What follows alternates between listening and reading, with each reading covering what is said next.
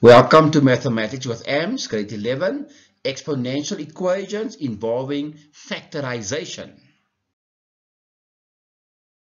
Let's look at the first example here.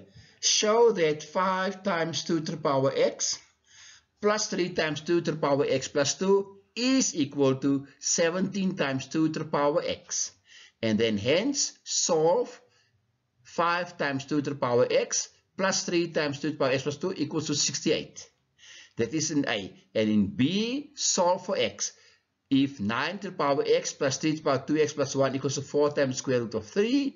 And secondly, if 3 to the power 2x plus 6 times 3 to the power x minus 27 is equal to 0. Let's look at the first one. So here we're dealing with the left-hand side. Remember, we must apply that we must prove that the left-hand side is equal to the right-hand side. This is A number 1. So what you do is, in the first step, is you split 3 times 2 to the power x plus 2 as 3 times 2 to the power x times 2 to the power 2. Then you can see that 2 to the power x is the common factor. What is left in the bracket is 5 plus 3 times 2 to the power 2, which of course is 5 plus 2, which is 17, and there you are. Left-hand side equals to the right-hand side.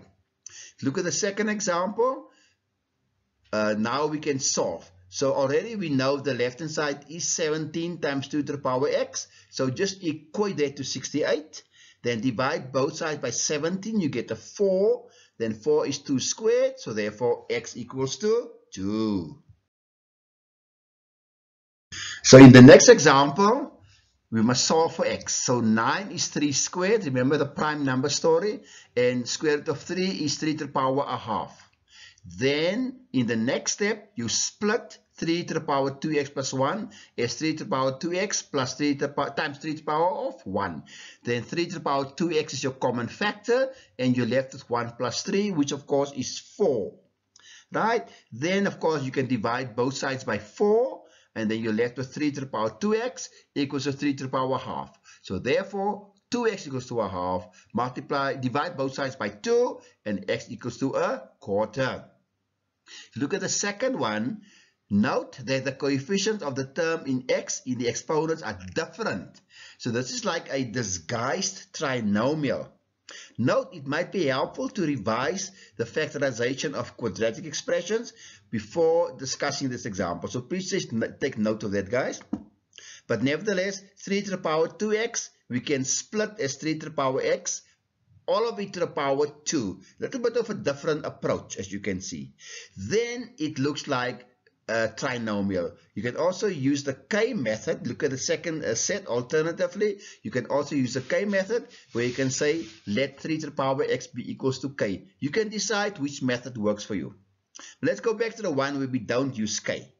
Right? Then next, you factorize the trinomial like we normally do, and therefore the first bracket equals to 0, or the second bracket equals to 0. So there you are, 3 to the power s equals to 3. 3's exponent is a 1, so therefore x equals to 1. In the next one, if you take the 9 over, becomes a negative 9, and we know that is not allowed because 3 to the power x is something which is greater than 0. It's never negative. So that you must remember. So look at the alternate method where you use the K method. Please work through this exercise. It is important that you must practice, practice, practice. And then on the next page, I'll be giving you the solutions. Right, here are the solutions of the exercise. Please mark your work, and I hope you've benefited from this exercise. Enjoy. This is Ahmed Suleiman from Mathematics with M's. I hope you've enjoyed this very short video. Please don't forget to give me a huge like and subscribe.